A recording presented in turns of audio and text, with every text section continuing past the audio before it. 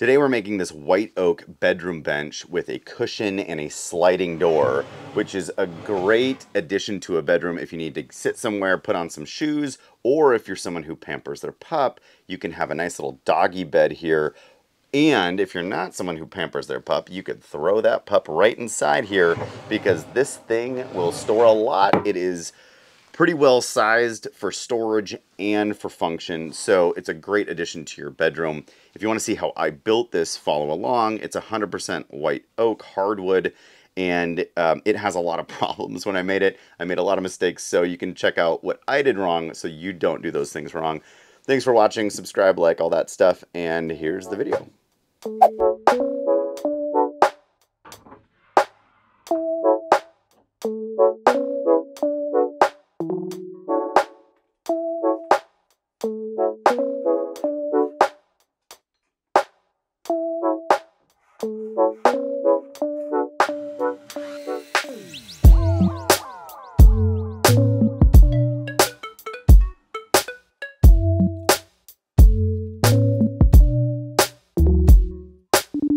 The first thing I did, besides bringing the wood in here, which you saw, and checking it out for what I needed to see on it, I then took it over to the miter saw and I cut down the lengths that would become the top, the bottom, and the back of this bench build. What's really important then is when you're at the lumberyard to make sure that the length of the wood you buy will satisfy what you ultimately need, and that way you're really efficient with your wood, because wood's expensive and you don't want to be wasting money with a whole bunch of offcuts and things that you don't ultimately want. So here I was able to get my bottom, my top, and my back, and I've laid them out here just to not only see how they'll look together, but also just to see how my wood is holding up. One tip that's obvious for most woodworkers, but again, if you're new to this, you might not realize it, is just overcut all of your boards by, a ½ inch or a full inch. And that way, when you get to the final cut, after you've glued everything up, you can make sure that you have enough material on there, because nothing's more painful than when you get to that point where you're trying to see if you have the right dimensions and you realize you have to cut a little bit more off than you were expecting, and you have to go back to square one and redo all of this work. So a little bit of planning ahead really helps in that ultimate build toward the end, especially once you've done all the milling, which we kind of want to get through so we can get to the really beautiful fun stuff.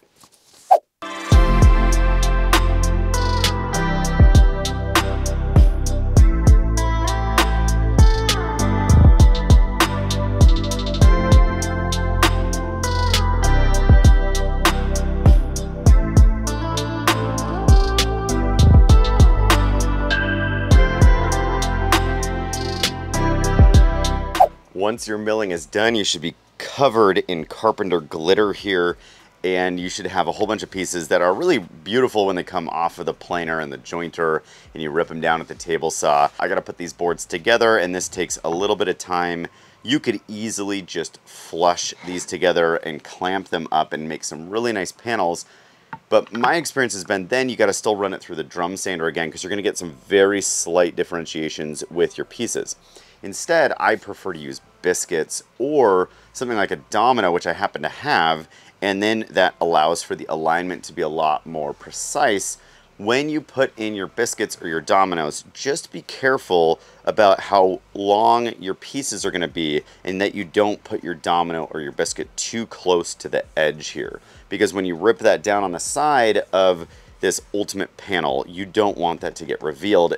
It's just really frustrating if that happens. So make sure that you place them close enough in that the alignment is being aided, but you're not gonna risk running into that on the edge.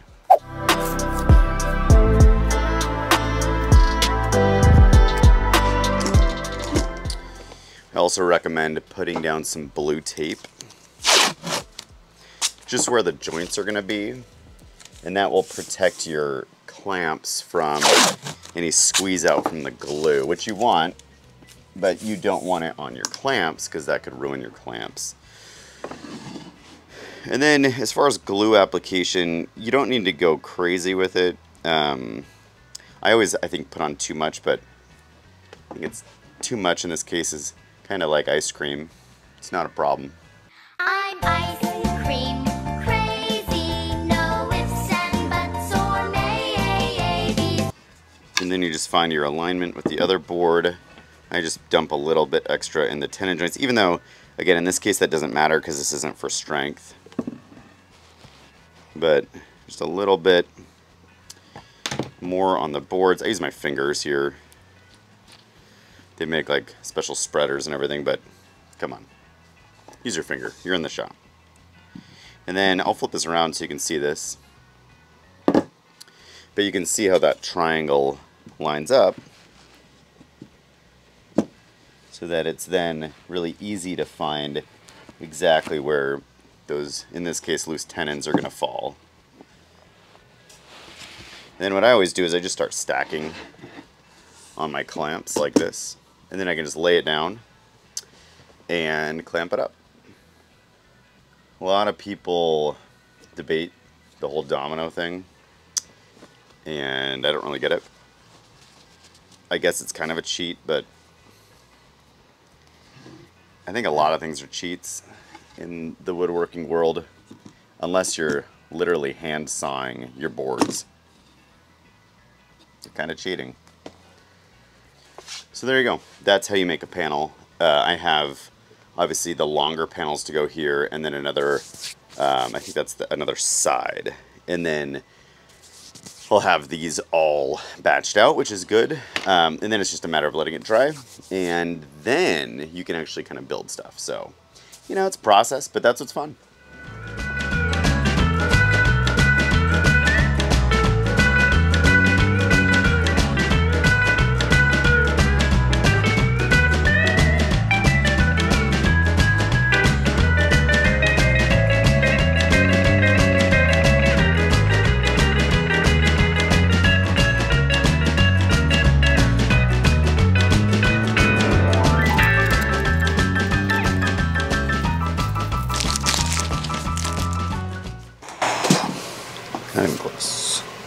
So if there's one time that I found that's really nice to have a track saw is when you've milled up boards like this into panels and you gotta clean up and square that edge. I always use just a really nice square here. I don't have a ton of woodpecker stuff, it's really expensive, but this I use a lot. This one, it's the TS24, because when I make panels like this, I trust it to be really square, which is the point of a square, in case you didn't know.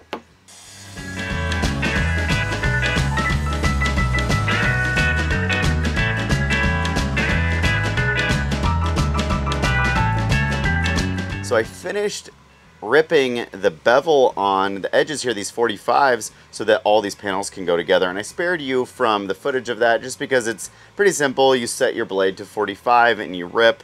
The biggest thing is trying to make sure that these will align, and I'll be using some dominoes to help with that. And in case it's not obvious, this is me marking out those dominoes before then using the domino to run in those loose tenons.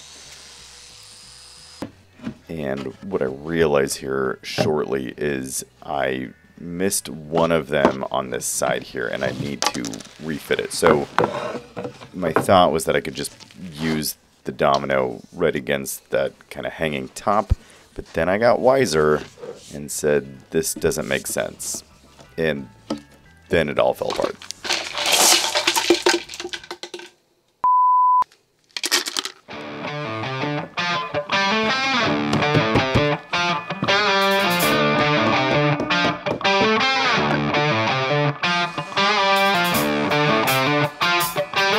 I think you can see this, but this is a mistake when you have a chamfer bit. And I'm going along, and when you get to the edge here, because there's the miter already in there, it slipped over the edge and chunked out this. These things happen. It's a bummer, but it'll still look just fine, I think. So here I'm marking these stop dados for the top that will slide into the sides and the back. One of the things that I came across is when you make a stop dado on a table saw with a dado stack, you end up with kind of a curved shape. And so using the jointer on the top, I was able to find a shape that would kind of match that. So I don't give more detail here, but it worked out really well. So sliding doors are pretty easy. The key thing is with the rails, with the grooves that the door actually runs in, that you have a shallower, lower run and then a deeper upper run. So what I usually go for there is 1/8 inch on the bottom and 3/8 inch on the top. That way you can just pop the door up and it drops down and it will slide within that track really smoothly. So I have my top here, not here, my top and then my bottom. And I've measured back about 3/4 inches to have a little bit of a reveal for the door. And then I'm just gonna run that over this dado stack, and that way it should run really smoothly within that opening. Other key thing to make sure you've done is make sure your cabinet is square. If it's not square, the door just really won't work. There's not a way to fix that. So double, triple check that it's square, and that will work out pretty well.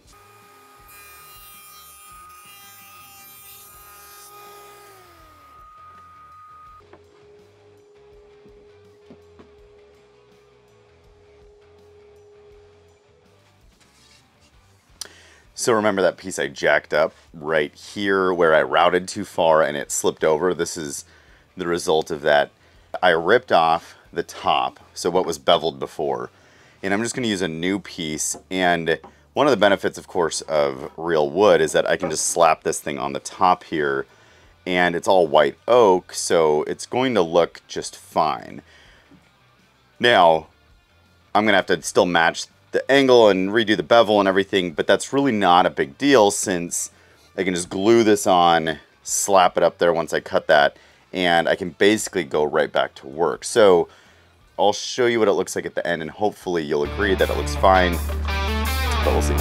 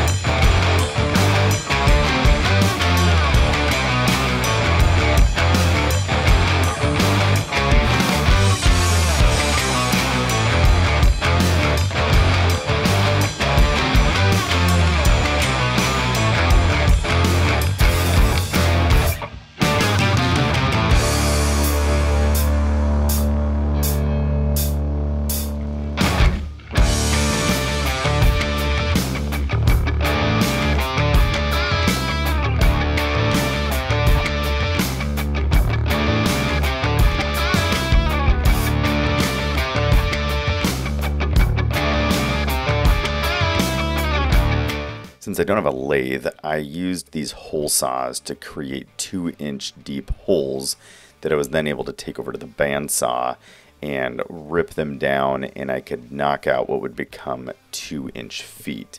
It was way easier than finding white oak feet somewhere else, and obviously way cheaper, and it worked out just fine, unlike this.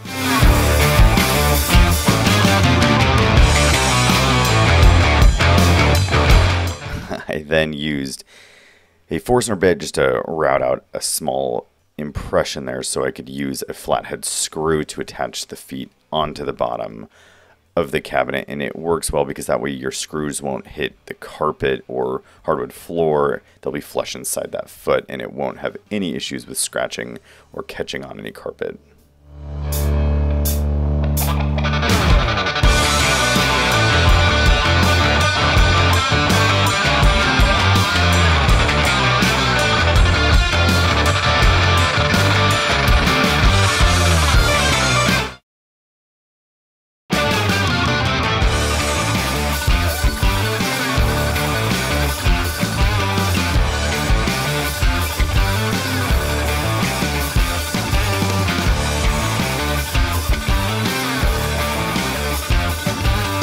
Thanks for watching. That wraps up this build. If you have any questions on how to make sliding doors, check out my video linked right here.